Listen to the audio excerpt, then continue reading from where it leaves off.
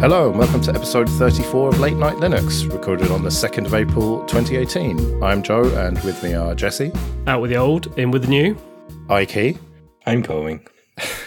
And Graham. Hello. Graham? Who's that? Well, obviously it's Graham Morrison of Linux Voice fame. So Phelim is not with us today because he's shitting through the eye of a needle.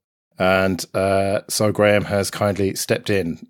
So thanks a lot for doing that, Graham. No problem. Thanks for having me on. Yeah, no worries. We will get back to that a bit later and things that Ikey has alluded to there and Jesse. But first, let's talk a little bit about some news. And the first one is a two-factor authenticator for Linux. Yes, this is covered on OMG Ubuntu, and I use two-factor authentication on all of what I consider the major websites, and I have a little, I can't remember who makes it actually, the little key that you put in the USB and press it down in it. YubiKey? YubiKey, that's the one. And so I use that for two-factor on many things, and I just thought it was useful to know that there is now a desktop application actually, because now it sort of is the key thing to know these days for some reason. It's a flat pack, so you can, in theory, install it on anything. And yeah, you get a desktop application for two-factor, and it covers all the major websites that you might think of, so Amazon and Dropbox and Google and Facebook and LastPass and all those sorts of things. And I think the sort of people that listen to this show are familiar with two-factor. It's the sensible thing to do, and anything that you can use to make it that little bit easier by logging on, on your desktop, not having to get a outside thing like I do. I have to go walk over to my keys and get it and walk back and faff around. Isn't that the point with two-factor authentication, that the authentication isn't on the same machine that you're using to authenticate? And gives you physical security. But it then messages back. I think it messages back. You can select what that message comes to. So you just type in the code from your phone, which is, with you.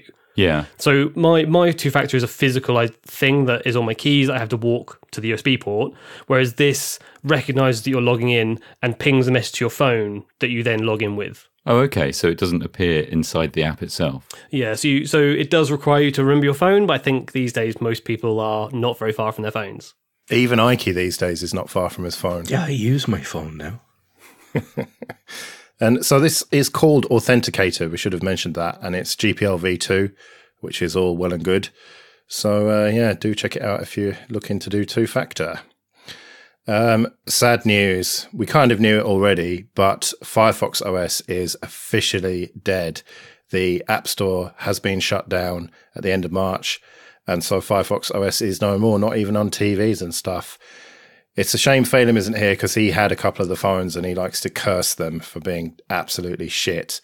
But Graham, did you ever have any experience with Firefox OS? I played with it back in the day, but I've always been quite cynical about anything outside of the main kind of OSs that are going to get enough traction to mean anything. So I don't know. Mozilla's changed itself since the days of Firefox OS, so it's probably a positive move. But it kind of was supposed to maybe live on TVs and stuff, but it seems that WebOS and other OSs are just filling that niche, and there's just no interest in Firefox OS. There's probably no interest in a transparent network layer that can't easily be hacked into sending data back to whatever television company's running the OS. Yeah, I suspect that might have something to do with it. But I thought we'd better mention it anyway. It's kind of sad. It was, at one stage, it was the great hope, wasn't it? And now Sailfish is kind of a hope, but there's a bit too much proprietary bullshit in that for my tastes. And so now really, apart from what Purism are doing, which is a bit of a moonshot to be fair, you've only really got UbiPorts, Ubuntu Touch, which seems to be ticking along nicely, but we'll just have to see what works out with that. Yeah, but that's never going to be major mainstream, is it? I mean, Ubuntu had all of its push behind it and couldn't get it out the door effectively, and so I don't think it's ever going to make it in the big wide world of iOS and Google. But I wonder there, Graham, the point you made. I agree with the point you made about if it's not going to have a chance to challenge the main two, what's the point? Yeah. But then, does your view extend then to well, there's nothing that's going to challenge it because you have to have that sort of mainstream network effect? Or do you think there is a possibility of having a triopoly rather than a duopoly? I don't think so. I think probably the best example is the beginnings of GNU Linux itself. Microsoft was incredibly dominant, and while there were obviously other OSs, Linux came and captured a specific kind of niche that wasn't being serviced. And until a phone OS can do the same thing, and I don't think kind of being open source is enough of one, I can't see it happening until it provides something different that everybody kind of jumps on and makes an important part of what the OS is. I mean, look at it this way. Samsung already tried with Tizen. And if Samsung can't do it, how is anybody else going to do it? Yeah, but Tizen isn't completely dead. Yeah, but I mean, it mostly lives on in their fridges and a small selection of watches. It was originally going to be like the dominant, competing OS that was going to be on phones. It was going to be on tablets. It was going to be here, there, and everywhere. And basically, to all intents, it's completely flopped because back in the day, it wasn't just Samsung. For a while, it was Samsung and Intel.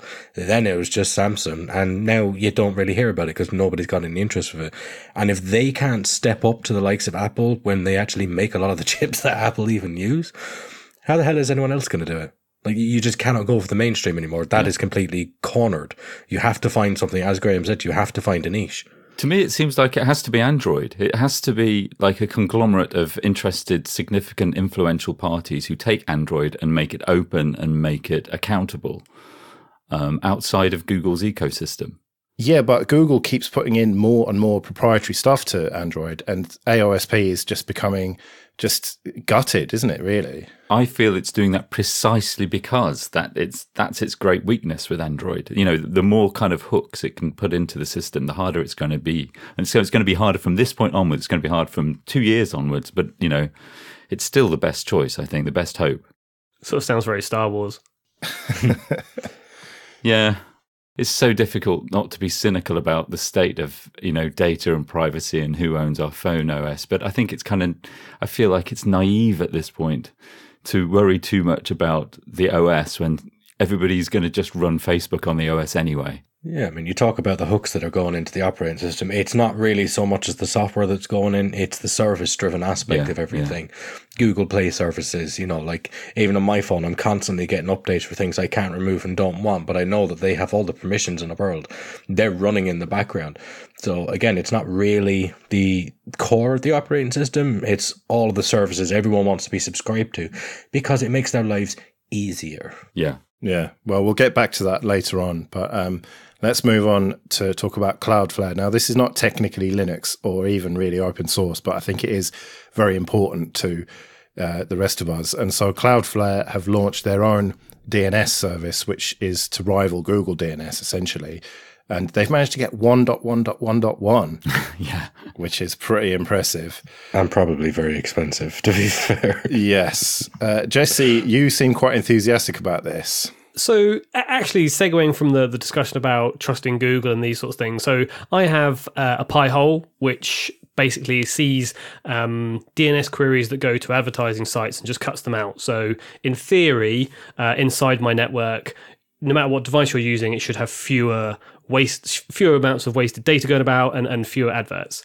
Now, for that to work, you have to say what proper DNS location you want to use. And so I just use 8.8.8. You're going to use a Google server. It's going to be fast. It's got all the traffic it needs, all the servers it needs. Great. And so I'm trusting Google with that DNS traffic. And what Cloudflare are saying are, use us, we're faster, here's the graph to prove it, and we promise not to do anything bad with your data. Now, as far as I'm concerned, you can say naive by all means, but you're choosing two companies that I don't know whether one is more trustworthy or not than the other, but one is faster and is actively saying they're promising privacy and security. So, why shouldn't you trust them and go with it? Because Cloudflare's whole business model involves trying to route the entire internet through their servers. And that is just, quite frankly, a suspicious business model to me. It's the same with Google, though. I mean, that's the one thing with Google is that I could always remember 8.8.8.8. And I think in those instances, I'll type in 1.1.1.1. Do you not worry that Cloudflare is trying to just dominate this internet thing and trying to just completely own all the data, or not own it, but have it all come through their house, as it were? You're right, but it's at least by fragmenting the services, by having some of those things going through Cloudflare and some of them going through Google, you haven't given the same person all your data. And you've had pretty good experience with Cloudflare, haven't you, with the Linux Voice site in terms of their anti-DDoS stuff and the caching and everything? Yeah, they saved our bacon. Yeah, they offer a fantastic service, and their free tier, is saving lots of people like us from the denial of services you inevitably get if you're any kind of public project. And so they actually provide a great service in that capacity, and I don't blame them for trying to monetize it in the way that they're doing it. And their promises don't mean anything. It's a bit like do no evil. I don't know. I'm sorry. It's just that there's a generation out there that are a lot younger than me that care so little about privacy. They haven't been brought up with 8-bit processors that don't share anything. I find it's going to be a really difficult battle to fight and to win. And I really don't know the right thing to do. Yeah, I mean, if you're going to have a DNS server and you're going to pick between two major companies, why don't you just pick the one that's fastest? Why not just use your ISP like a normal person? Because that's very, very bad. Yeah, BT will do whatever. They'll be even worse. That's how you get cut off from the internet by your provider, because they know exactly what you're doing. Like, everyone's like, oh yeah, you use Tor. It's like, you've still got to do DNS requests. You still got to look up those things. So I'd use this. In fact, I will use this. There you go. In fact, if anything, we should be, saying how important the DNS is, because it's slightly on the technical side. It's difficult to explain to someone exactly how fundamental it is to almost everything that your electronic devices do. It's probably better to give people some awareness of what it does. Or, I don't know, the EFF. After Let's Encrypt, they should set up their own DNS servers. That would be the thing to do. Yeah, I'd be much more inclined to trust something from maybe even the Linux Foundation, Mozilla, and the EFF could get together or something. They could call it Let's Look Up. Great idea. Hold on, let's register that now. Let's park on the domain. Yeah. All right, well, we've spent the last couple of episodes bashing the copyleftists and the FSF and everything, so let's continue that tradition. So there's a Phoronix article about the Linux-Libre 4.16 that was released today, I think. And because the Spectre and Meltdown mitigations require proprietary software, it's not even going to warn you about that. It's not going to encourage you to download those blobs, which you would kind of expect from the Libre kernel. But at the same time, it's not a great situation, is it, that they're prioritizing software freedom over security?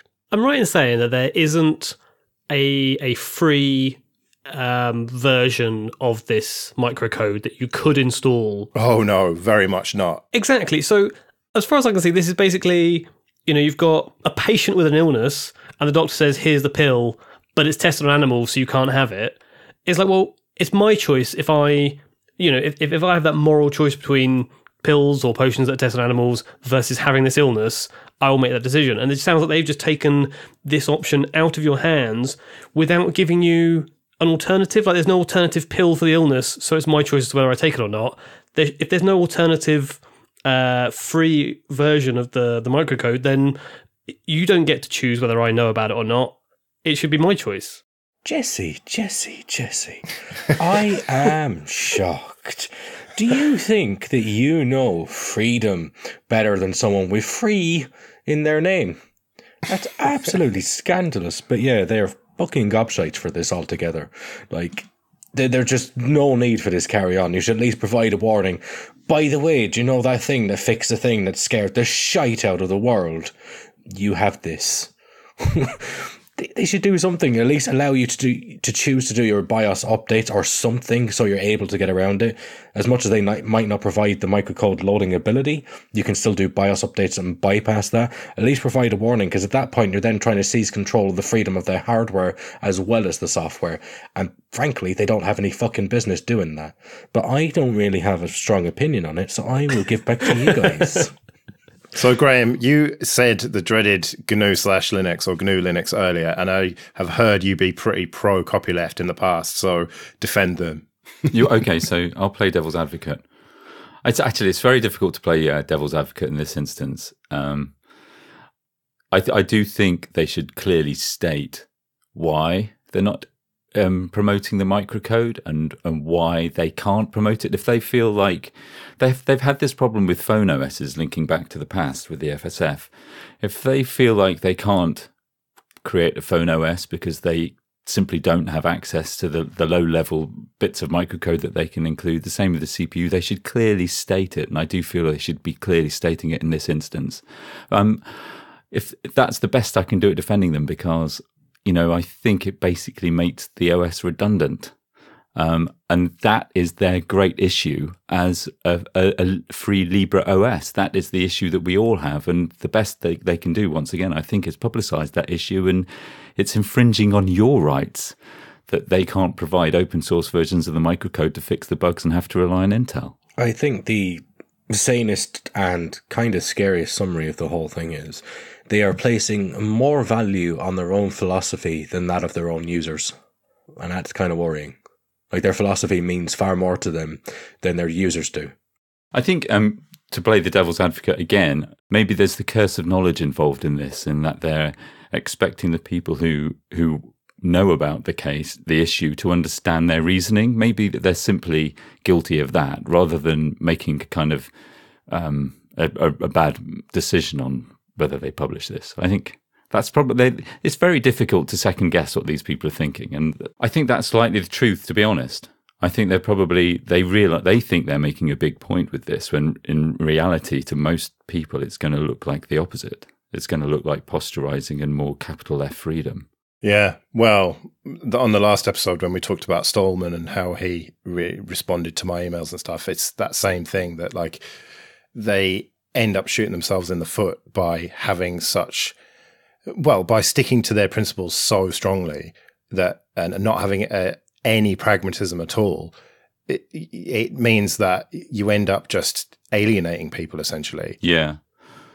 But I think as time has gone on, I personally accept that as their role.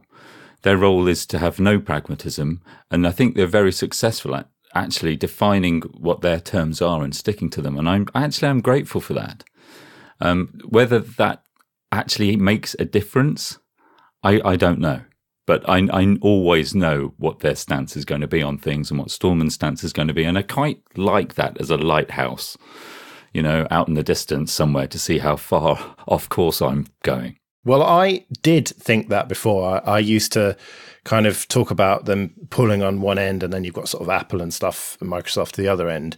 But having had that encounter with Stallman, it just made me think, fuck them, quite frankly.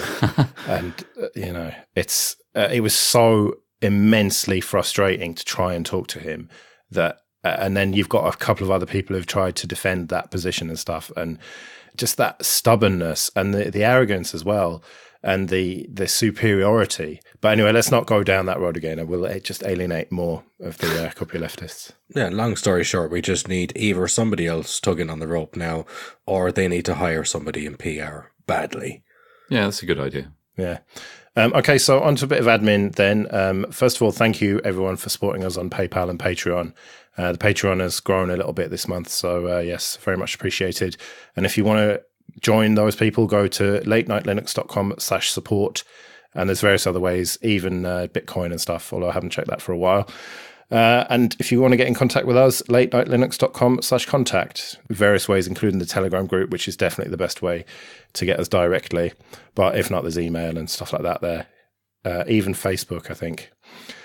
Okay, so there was a major spoiler at the top of the show about Ikey and Jesse, but let's cover the simpler one first. So, Jesse, this is your last show for a while because you are about to become a father for the first time. So, congratulations! You're about to contribute another problem to the world. Well done.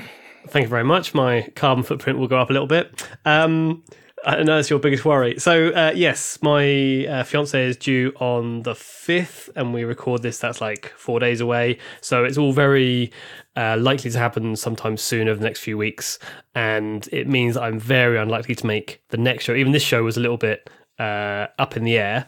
And so we've sort of had a chat behind the scenes and agreed that I'll take probably 3 months off, so 6 shows. And hopefully by then things have maybe not settled down, but some sort of routine or some sort of agreement with the missus as to how we juggle things on a Monday when we record. And yeah, so I'll be off the show for a little while, but with a promise to come back. Okay, so that's pretty straightforward. And I suppose the other one is pretty straightforward. Ikey, you're fucking off and never coming back. See you around. Bye. So you're making major life changes, aren't you, is the bottom line here? Yeah, basically. I'm sort of doing the whole work-life balance thing, and effectively I just want more time that I could use to build a home life.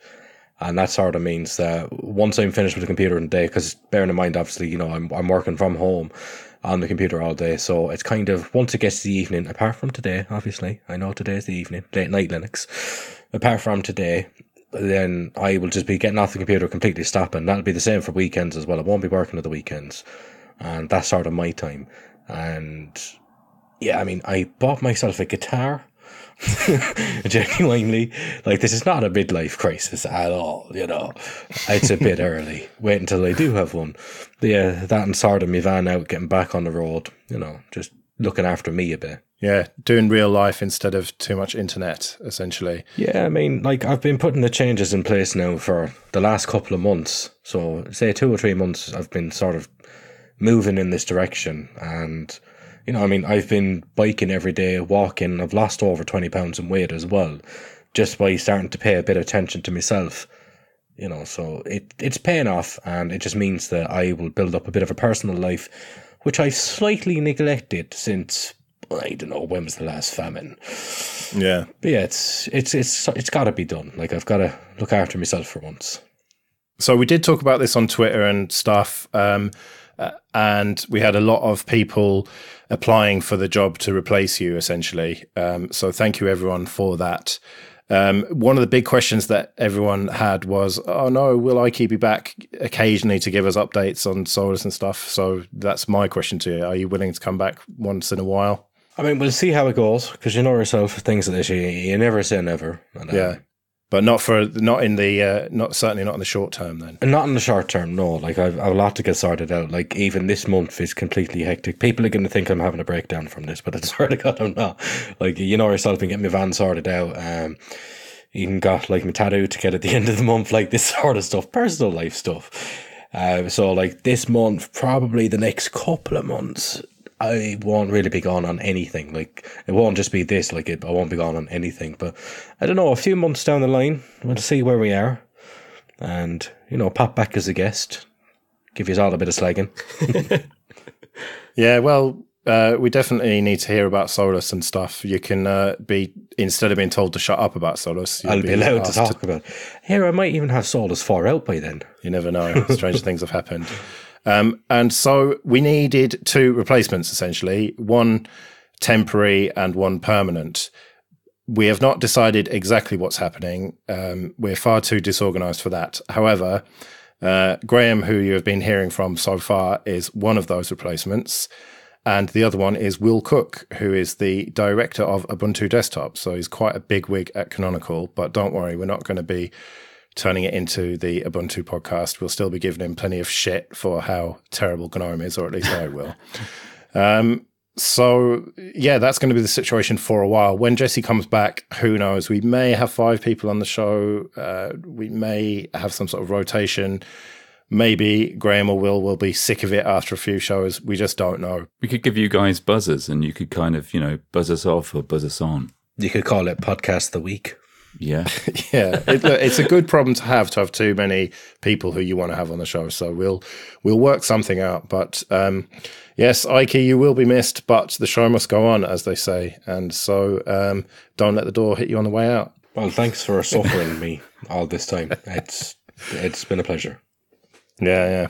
Yeah, it's been fantastic. We should just absolutely clarify that, you know, this is Ikey's choice and wishes to go, but there's departing on friendly level terms despite the banter. There's not like a sort of rising venom in the background. It's all good. It's just sad to see him go. That's not what you said earlier on. You've got to say it on air this way, though. Yeah. Look, I spoke to Ikey about this quite a lot and said, are you really sure? Are you really sure? Because I don't like change, essentially. And things were going well with this show. And so I didn't want him to leave. But I totally understand why you have to, man. It's, life is sometimes more important than stuff like this. So, I mean, it just all comes down to personal discipline. And that's basically, it in a nutshell. Yeah.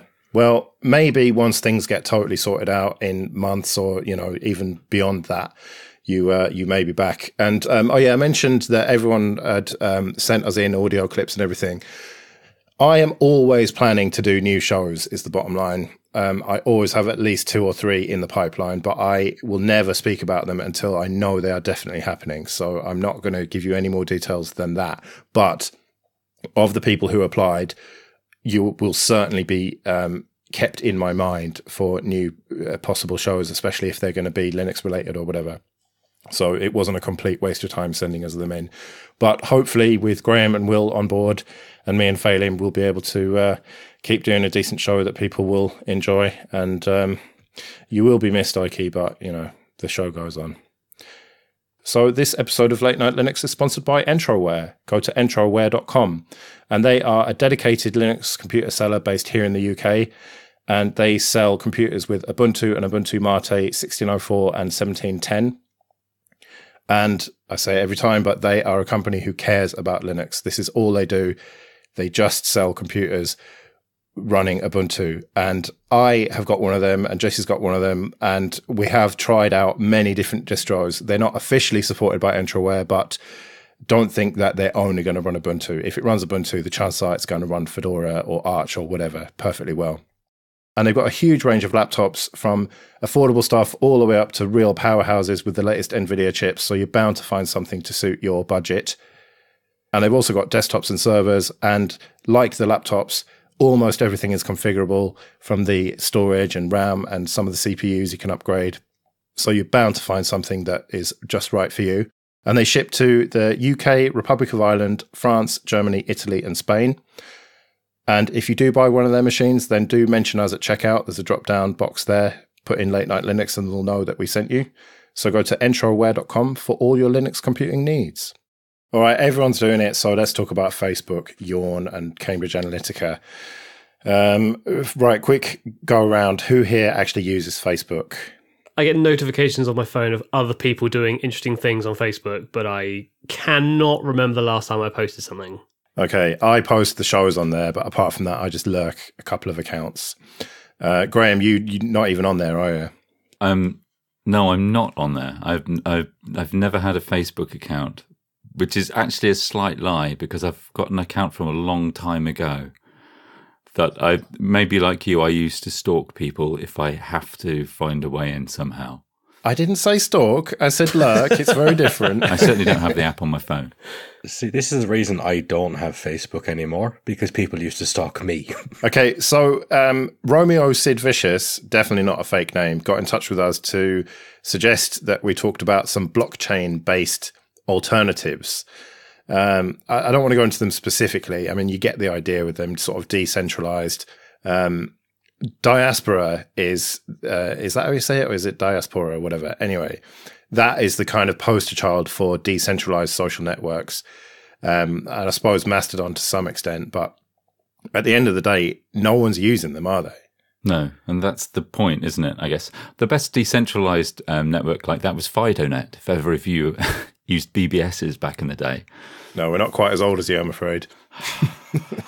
That was a system that worked on bulletin board system that worked on people running their computers attached to modems. So you'd have 3 or 4 modem connections, and then at like 3 a.m, whatever messages were posted on your FidoNet bulletin board were copied across to somebody next to you, and they'd kind of ricochet on that way. And it worked really well, but that was because there was no alternative. There was no alternative, and dare I say it, not that many people. I mean, the number of people that are using social networks these days are in the billions, and the size of the servers and the throughput and the duplication and sharing it. Like the diaspora sort of model, it says it's decentralized, but it's only as decentralized, in my view, as Facebook, but just not using Facebook's own servers. So you have these pods and people, that pod holds the information for you, but then that's then shared with the next pod and what have you, and you connect locally. But that must be the same as Facebook and Google Plus and everything, because they have their own servers knocking around the world. It's as decentralized. It's just that you trust the people who use it more.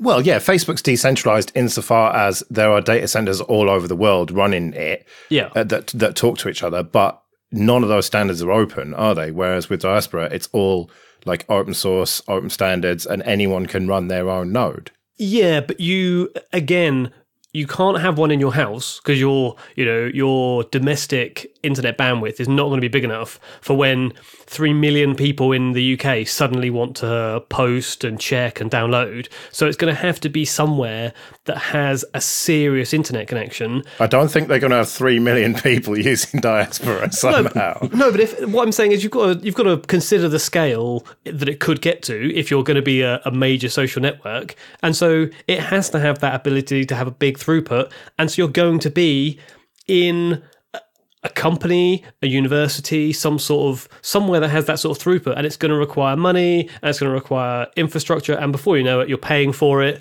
or the people who are running it that have that ability to have that node are going to be like Facebook.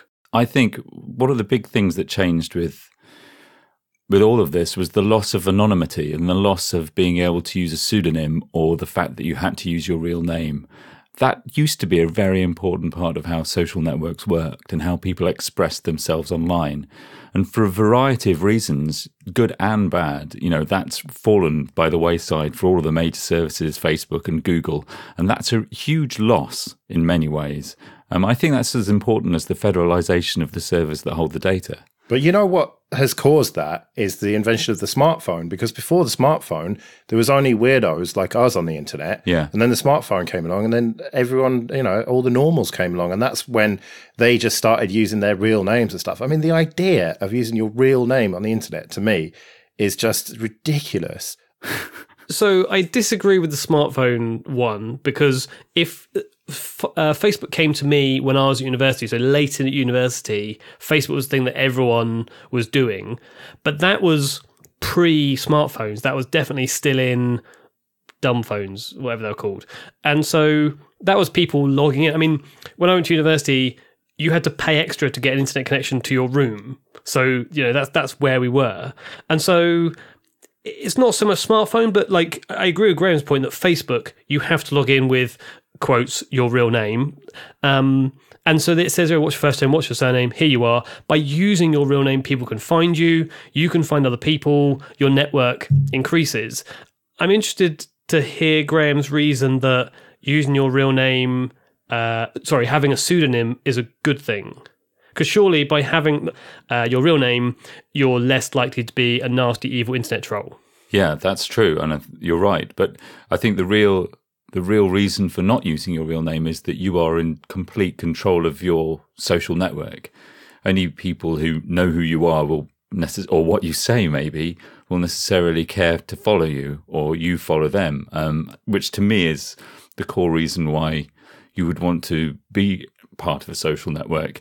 But yes, I think if there's a yin and a yang to this equation, it's the fact that you get so many. It's the feedback loop of hate, and I think over the last 10 years that has proven to be a much stronger force, and a force that really needs to be curtailed far more perhaps than the rights of having an anonymous account on any of these services, and that's a pity. Maybe we need this elite service just for like metropolitan elite Brexiteers. You just couldn't go a whole show without mentioning it, could you? So, Ikey, you were quite into Mastodon for a while. About 11 minutes. No, I think it was a little bit more than that. What drove you off it? Was it the fact that there weren't many people on there, or was it just that they were all dickheads? No, it was the people that were on there. Yeah, I mean, I'm not going to go into too many details about it, but effectively there is a culture of hate against normality.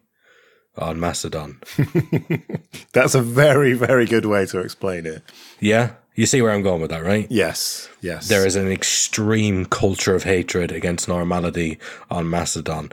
If for any reason you are seen to conform to social norms or what would be classed as standards, shall we say, then you're outcast. You are blacklisted. People don't want anything to do with you and people will attack you for it. Basically for the way that you was born, which... yeah, basically, fuck that entirely. It's a shit show. I want nothing to do with it. But while on the topic of this whole thing about people using their smartphones to get notifications about social networks, so my reason for being on Google Plus, apart from just like to torment the living shite out of people with all of my shit posts, with all of the music and stuff. YouTube, yeah. yeah. I mean, it's mostly done in a professional capacity. In a professional capacity, i.e., it's almost always related into Solus, so people can sort of see the person behind Solus. But people only see then what I want them to see. I'm not on the likes of Facebook, and obviously I was in the past, but people are looking at their phones to get the notifications. The same thing you used to fucking ring people and catch up. Then go around to their house, knock on their door, and go talk to them. Like, not everything has to be on social media. That's kind of what we lost. We've lost like the neighborhoodly world we had before. And I think where you'd go to see family and you'd go to see friends at the weekend or after work. That's what people should be doing. Not sitting there saying, I've got 597,000 friends on Facebook. No, you don't. You have 4. So, yeah, I think people should get back to reality and just fuck social media off entirely, because all you're trying to do is present the best possible version of yourself to other people as you believe they want to see you. Just get rid of that shite and just be human to other humans. However, you are coming across as a very old man by saying that kind of stuff, because let's face it, the 4 of us on this Mumble server right now know each other through the internet. Maybe not through social media as you would expect, Facebook or whatever, but like through the internet. That's how we all know each other. And yeah, but I mean, that's culturally different from the likes of what's going on Facebook, because Facebook nowadays is very, very toxic. Everyone knows what's there. It's going to be drama and backstabbing. That's basically what it exists for. Instagram, fucking rename it Dial-A-Ride, because that's all it exists for. Like, the social media we have now isn't the social media we had yesterday. When Facebook started out, it was effectively a way for old friends to get back in contact with each other who had no means to do so before, and it was targeted at older generations. What, they had friends reunited? It's basically the same sort of thing, right? Well, initially it was like elitism for college kids. You needed an invitation, didn't you? Yeah, and now look at it today. Like, everyone has to be on Facebook. You can't, like on my phone here, I know, Joe, it's a random phone. I know it's a random phone, but I cannot remove the Facebook app. That's how much is pushed on me that I must use Facebook, that I cannot remove Facebook from my phone, despite the fact I don't use it. If I want to log into a website or if I want to make a comment on something, here, why don't you log in with Facebook? Like, it's forced on every one of us that we have to use social media to get anything done and to be normal. At that point, you got to look at it and say, actually, this is not normal, and perhaps I should sidestep all this shite. But we don't. Us 4 don't, do we? None of us. No, because we copped ourselves on. Well, yeah, I mean, I use Twitter primarily, and really that's not much different from Facebook, is it? In terms of privacy and all that. I bet if we ask people nowadays, like if you was to talk to, like I don't just mean people, like I mean people that you know. I think you find that nowadays people aren't using Facebook in the same way that they used to, because everyone you've ever spoke to is going to have told you about the sort of drama and the sort of shit that goes on Facebook, regardless of how much they're stealing from you, because that's the only reason they exist, right? It's just to get all of your personal and private information out of you. Everyone you've ever known has said, oh, don't want to go on Facebook. There's the arguments, there's people slagging each other. So I don't think people truly use Facebook the way that we're saying that they do. I don't think anyone does that anymore. No, but I actually think this is kind of a philosophical issue. I don't think the human race has ever been so interconnected and it's been so easy to talk to people. And what we have got is basically looking ourselves at the mirror is how terrible the human race is. Really, it's the first time this has ever happened. And this is what's going to happen with any kind of free open system. The human race is just going to be revealed in itself to be this horrible, ugly beast that it's only going to drag us all down to hell. Yeah, so we should try and get rid of it and go back to being in our Sunday bests to meet friends and family. But okay, I'm not quite sure how to follow that, but I'll just segue us over this way. The discussion about Facebook, from what I've heard, the Ute are not on Facebook. Like, Joe made a joke about Friends Reunited as like a thing, our parents did or what have you, and to find their friends when the internet first came around, and everyone went on there. But so I'm well and truly of a generation of Facebook, and people, my other half and all my friends from home and uni, what have you, are all communicating backwards and forwards on Facebook. But to people who have children, the children look at their parents and go, Facebook, my dad's using that, as if I'm going to fucking use that.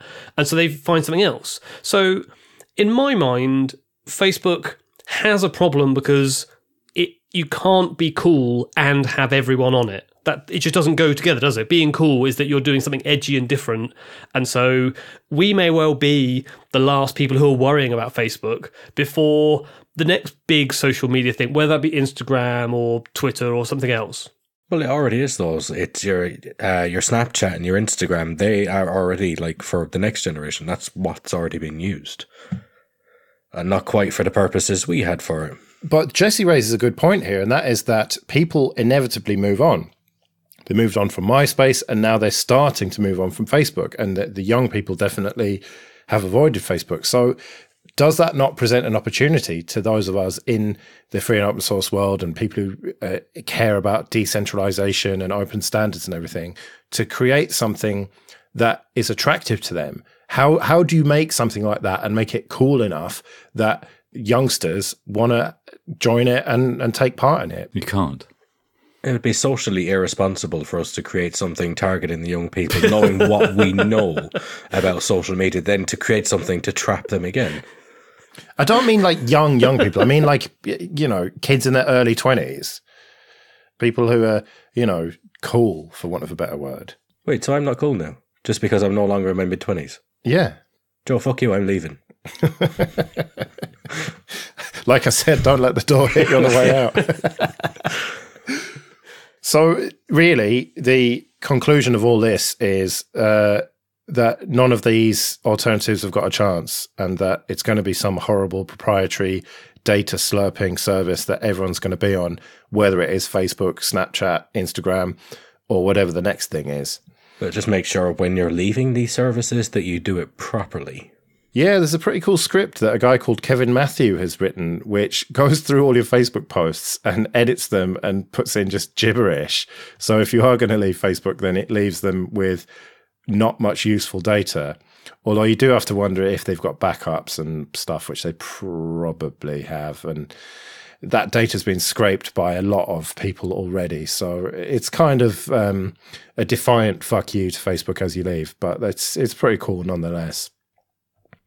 And I suppose we should talk about the Firefox Facebook container extension, which pretty much logs you out of Facebook and then only logs you in one tab, and then that tab can't talk to any other tabs, so you can't be tracked across the internet, which is something you could have done with their containers anyway, but this sort of makes it really specific to Facebook, and it's kind of packaged in a way that is easier to use for normals. So it's something I'm definitely going to recommend to people that I know who use Facebook. And maybe it can drag them back from Chrome, but I don't know. I think that's pissing in the wind as well, isn't it, at this point? So what have we concluded then, Joe? That we're all fucked and that humanity's doomed. It's a nice bit of marketing from Firefox, though. I like it. Yeah, I think that it's where they need to stand out, isn't it, doing stuff like this? Yeah, I do think people care. I do think people are growing more and more aware of this as an issue. And I, on a slightly optimistic point, I do think there may be a threshold, or at least enough pressure placed on these big companies, they may have to take privacy more seriously, or the proof of privacy. I do think that people at least understand the issue. Yeah, I think when one issue comes out, like the Snowden revelations, you sort of thought, from my point of view, I kind of thought, right, this is it. This is the big landslide moment. But nothing really major happened to the general public or the way it was viewed. And it does require, I think, an attrition for things to keep on coming out and keep on saying, look, this is bad and it's social media. This is bad and it's people collecting data. This is bad and it's your data online. And it gets to the point where, slowly but surely minds are changed, and slowly but surely the general view on it is changed. It's not going to happen overnight. Yeah. But this is just another, unfortunately, we have to go through all these things over and over and over again for people to have made up names on the internet or think twice about, looking into everything with Facebook or whatever. Yeah, it's ripples in the pond, isn't it? You throw one stone, you're not going to make a big splash, but you keep throwing enough stones and soon that surface is not going to stay stable. Yeah, here's hoping. All right, well, we'd better wrap it up, but people will be shouting at us if I don't ask you, Graham, what the fuck's going on with Linux Voice and the podcast. I knew you were going to ask me this, and I can't give you a definitive answer. I've told over the last 4 months, has it been now? I've told people it's definitely coming back. It's still definitely coming back. I've told people today it's definitely coming back. However, the four of us are finding it very difficult to kind of get our thoughts together, honestly, and kind of organise ourselves to make it happen. And that's all that's really getting in the way. There's been a lot of stuff going on in the background that nobody would be really interested in. But really, all that's stopping it is all of us saying, right, let's meet up next Thursday and record something. I'm really hopeful it's going to happen. I miss it. But I can't say that we've got anything for certain. Because people said to me privately when I was discussing who we were going to go with for Ikey's replacement, that if we brought you on board here, it's pretty much the death of Linux Voice as a podcast. And I feel like I'm having an affair, which is actually quite exciting. Wait, I'm being replaced by someone who's having an affair. I'm not sure how this sits with me. Well, you're leaving for the higher holy upper ground. So over the younger model bike. Right, well, we'll see if you ever get your shit together with the Linux Voice podcast again. But you better do Foss Talk Live, because he promised. Yeah, no, I think we will. I think we will, but, I've been saying it for 4 months. And actually, it's my fault. Yeah, okay. All right, so we'll be back in 2 weeks with Graham and Will, and hopefully Phelan will be off the toilet by then. So, yes, good night, sweet prince, Ikey. Where can people find you if they want to continue to follow you after you've left this? Probably working on my van. Like, you won't really get much look there. Google Plus, probably even in the Telegram, like, I'll be haunting that place still, so... I make a lot of noise. It's kind of hard to go around the internet and not know that I'm there. So you'll find me. Yeah. So Google Plus or Telegram. Yeah. And Jesse, you kind of use Twitter a bit, but not much. No, I have to admit, of all this social media stuff, I generally don't really give a shit what other people do. So I don't really look at it very much or post what I do. So I'll be back. Don't worry, Joe. Yeah. Well, good luck with the baby and everything. And Ikey, good luck with your life and everything. We'll be back in 2 weeks. In the meantime, I've been Joe. I've been Jesse. I'll see you shortly. I've been Graham. And for the last time, I'm Ikey. See you later.